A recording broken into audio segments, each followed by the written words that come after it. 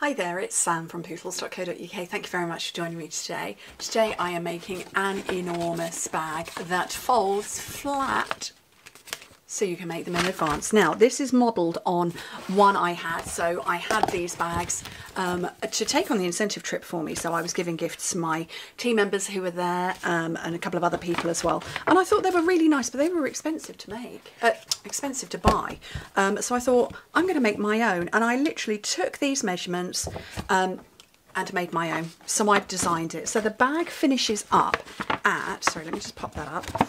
It is 7 inches this way, 9 inches that way, and 4 inches that way, which in metric is 18 centimetres by 23 by 10. So it's a whopper. And this is using the Les Shop paper, which is gorgeous. The cat's just walked across my desk and she's put cat hairs on my face. It's the Les Shop, so you're going to need 2 of this. So you've got to really like that person to use the paper. Anyway, we want full sheets of 12 by 12 inches, 30.5 by 30.5 centimetres. Okay, so we're going to do almost exactly the same measurements on both of them. Basically, you're going to do the same measurements, scoring on both, and then an additional on one of them. So you want to start with your paper the right way round, because we're going to be doing this score line, this one, and a little one that's hidden back there. Okay, and they come at, oh, there's cat hairs everywhere. Caught underneath my glasses. Okay, so score it at 7 and 9 and 11. Oh, I just queried myself then for a second. It's this, sorry, yeah, it's this score line, that one, and that one we're doing. 7, 9 and 11, which in metric is 18, 23 and 28. And I just whacked my microphone. There we go. So do that the same on both. And then on, why am I writing 9 inches? Okay. 7, 9, 11, turn it so it's that way round, and score it at 9 inches. So you're scoring the bottom, okay? You're scoring this one. And I'm going to come and do exactly the same again. 7, 9 and 11, which is 18, 23 and 28. Turn it that way, score it at the 9-inch mark, which is 23 centimetres. But on this one, you're also going to score it at 7 inches, which is 18 centimetres, or at the 18 centimetre mark. I'm going to pop that off to one side. Okay. Leave it that way.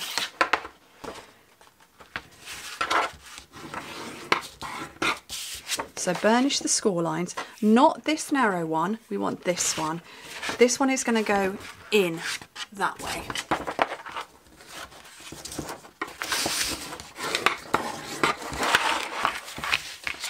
And then that one at the bottom.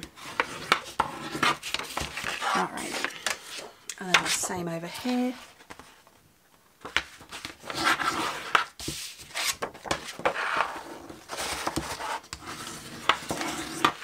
And again, that bottom one. So this is the one that has got the extra score line in, which is actually this part here. That's this score line that's being created. Okay, so what I'm going to do, and I can see it on here, one of my children's about to come in the house. I'm probably going to yell up the stairs, "Hi Mum," because I've just seen it pull up. Okay, so he's got a noisy engine, a noisy exhaust. So we've got this score line that goes down into the middle, and I'm going to go from that horizontal line that I've not yet scored. I'm going to go from here, that point, down to the corner to create triangles. And I'm going to do that, and then I'm going to do that. But I actually need to do it on this one as well, which hasn't been attached to anything and doesn't have a score line. Okay, because I haven't put the horizontal, because I want it perfectly flat on one side with the score on the back, so there's no score line there. So literally what I'm going to do, I'm going to take my ruler, oops, just line it up. So I'm just lining everything. There is no horizontal line there, but I'm going to put one and just mark, oops, with the end of my paper piercer, and that's marking it right underneath the ice cream cone, so that I now know where to put my diagonal score lines in. Okay, one there, and one there. Right, let's start putting this together. I need a big pair of scissors. Do I think I've got any in my drawer? Where are all my big scissors? I've got like 5 pairs that should be in a drawer to my right. Oh, they're not in the basket, that's why. Okay, so on both of them we're doing exactly the same. We're removing the same bits. So that bit there, and then cut straight on this one that we have scored. And then same over here. Cut that piece away. Oh, and then straight on that one. Alright, so I'm just going to gently bend this one away, because you can see what I'm forming. It's going to be like that. And the same one here, just the upper part, not really the bottom. Then, I'm thinking liquid glue might be better. So just along this tab. Oh, that cat hair is walking across my face. And I'm just going to line it up there.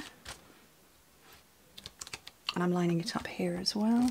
I hope you haven't got the top of my head on camera. Okay, so that's sealed. And I'm going to run some glue along this tab here.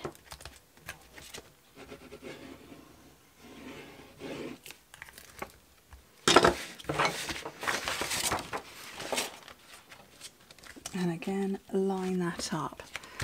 Okay, so let me put that out of the way. Just while I'm holding that kind of in place on each side, I'm going to get a hole punch. So we have an obvious front and back. Where I've got this horizontal score line, that's the back, this is the front. So I'm going to fold in my 2 sides, I would if I could get hold of them, and the back, and that one is going to flip over. So I'm just going to put some tape along here just for speed.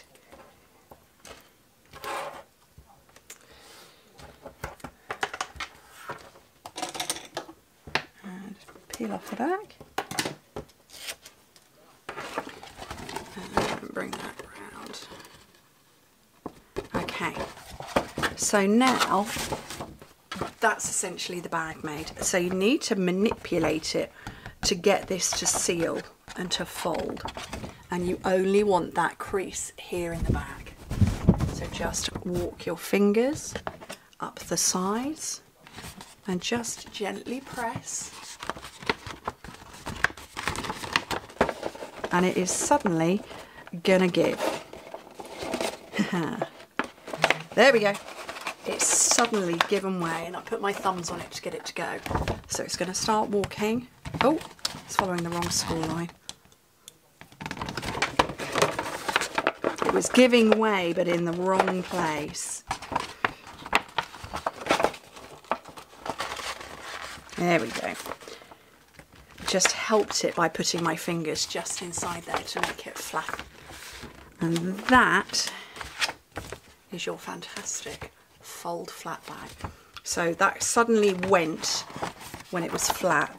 Whoopsie. Oh, I need to put some glue in that bit. I didn't put any glue under those bits. Oops.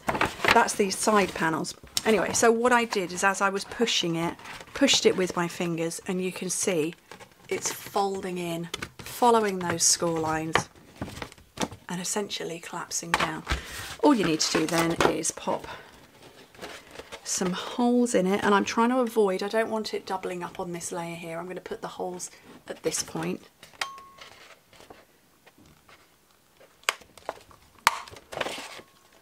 One there and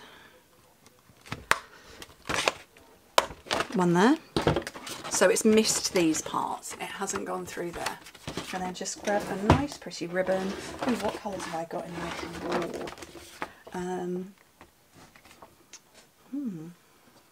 I want a bright yellow, but I don't have a bright yellow. Maybe this pink. That could work. We'll have this one. This one's part of a duo with some lemon lolly. That's the other one. I used it the other day on a video. It's lovely. And basically I'm just going to shove it through. Oops.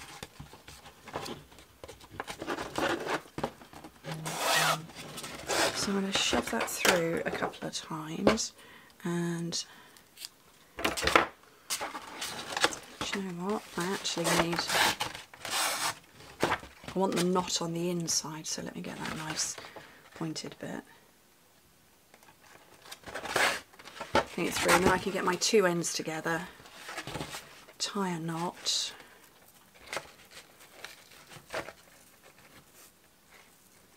Trim off the excess, and then once those have gone, and I can fiddle about with getting the lengths of my ribbon the same, but that